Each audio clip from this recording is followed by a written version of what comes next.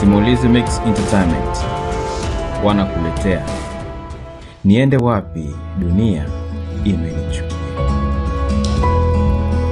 Mwandishi wa simulizi hii ni Zuberi Aramavugo. Msimuliaji wako ni mimi director Owen.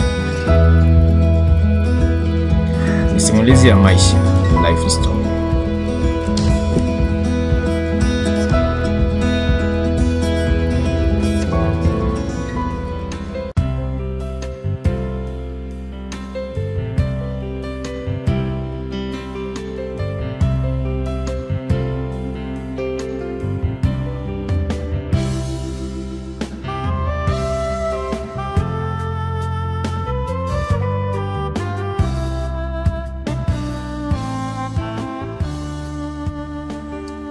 Haya, ni sehemu ya 53.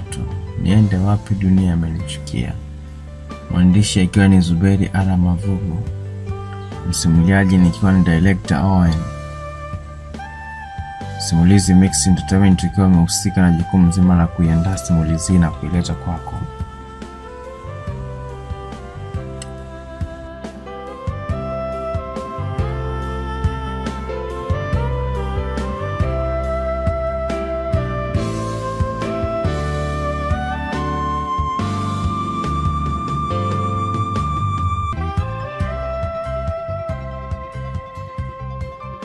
Ikiwa sehemu ya 52 tuliishia pale ambapo Masumbuko alikuwa akipigana na Makoe ndani ya darasa, kisha mwalimu anayehusika na kipindi alipoweza kuingia.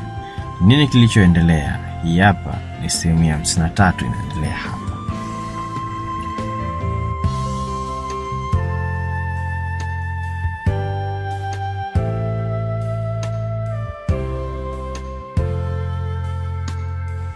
Masumbuko pamoja na Makoe walipatiwa adhabu.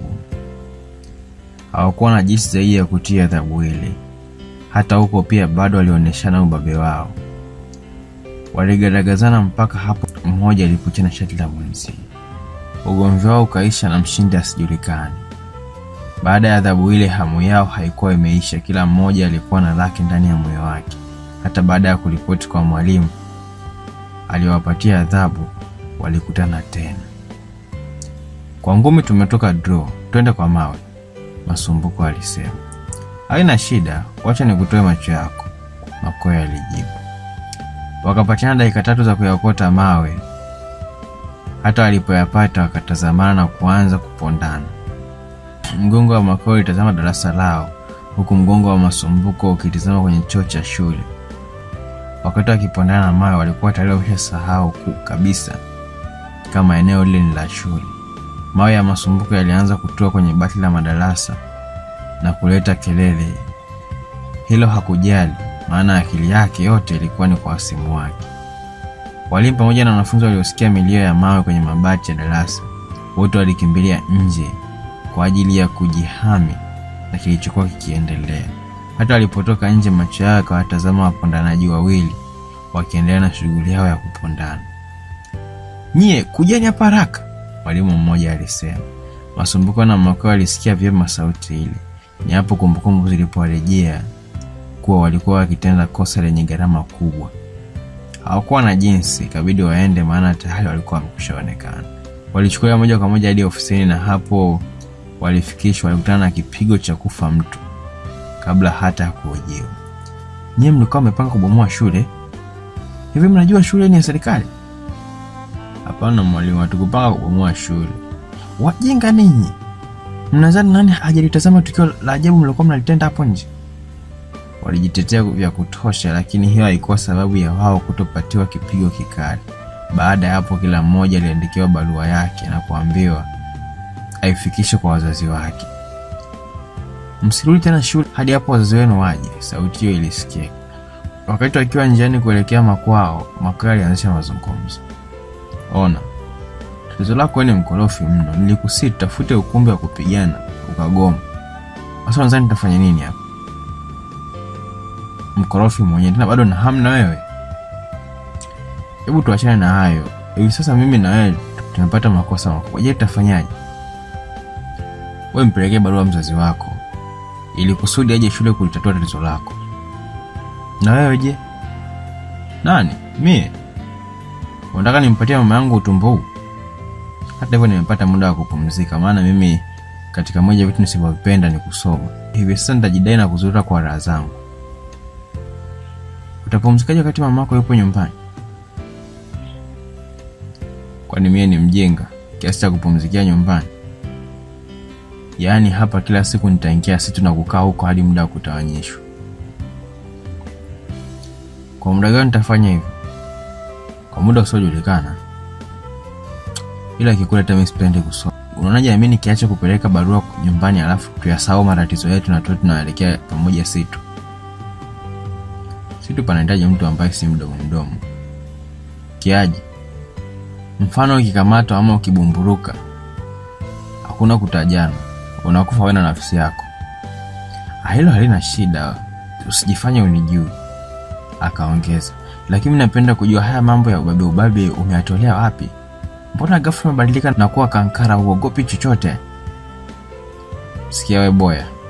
Tusifuatiliane, unanielewa? Kwanza sifa zako. Urafiki ufe, maana naona umeanza kunifuatilia. Basi yaishi kamanda wangu. Lakini mbona umekuwa hivyo? Watu wa namna yako siwapendi. Na nyinyi ndio mnachangia mimi nitamani kununua betwe. Yaishi wanao, usinibadilikie. Wakati mwingine inabidi ujiheshimu. Heshima ni kitu cha bure. Hebu leta hiyo barua yako. Hii hapa, chukua. Masumbuko akaziunganisha barua zile mbili kisha akazichana. Haya. Kesho nikuta pale kwenye Google na kusubiri ili tuweze kuelekea situ, sawa? Poa, nimekuelewa. Safari yao iliendelea. Walipofika mbele kidogo waliachana na Masumbuko akaelekea kwao na Makoya akaelekea kwao. Masumbuko akiwa nyumbani alipata chakula kisha akaingia chumbani kwake kwa ajili ya kujipumzisha. Usingizi ulimpata akasinzia kwa muda. Hata alipoamka alianza kufikiri jinsi alivyoadhibiwa shuleni. Hapo hasira zikampanda, akajinua kitandani kuelekea eneo lenye michungwa lenye kuzungukwa na miti. Alipofika kwa upanda mmoja kati ya miti iliyokuwepo eneo lile, akaanza kufanya kile kilichompeleka kupanda juu ya mti ule.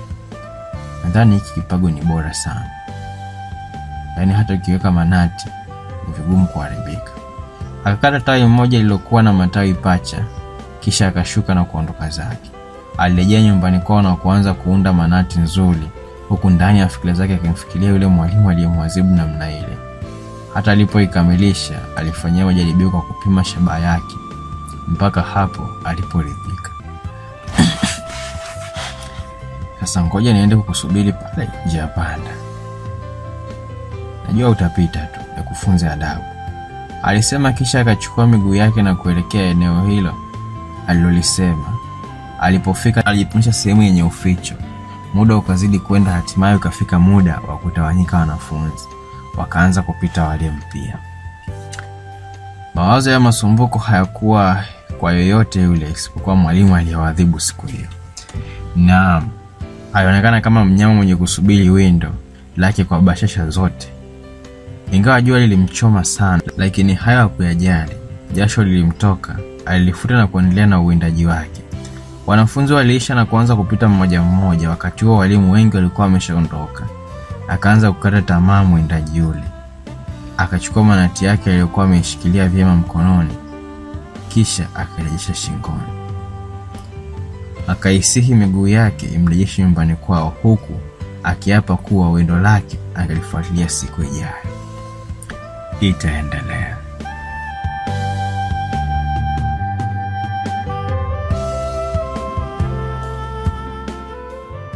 Haya, mama mtu alikuwa anamfundisha mwanawe awe ni mtu wa kung'ang'ania haki. Yaani asipende kuonewa. Sasa ndio ile jembe hapa saizi. Hataki kuonewa hata na walimu. Mwalimu kamwadhibu kwa makosa, lakini yeye kaenda kutega sehemu ili aweze kumwadhibu mwalimu pia. Sio ile Masumbuko wa kuonewa tena, bali huyu ni Masumbuko mtukutu. Kapewa barua apeleke nyumbani, kaichana njiani na kujiapia kwamba shule akanyagi tena.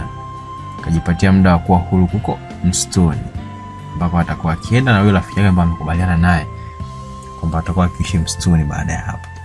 Ilikuwaje? Anamwinda huyu mwalimu, atafanikiwa kumpata na kumwadhibu? Usikose kuyajua yote haya sehemu ya 54 ya simulizi nzuri iitwayo Niende Wapi, Dunia Imenichukia. Nani anauliza aende wapi?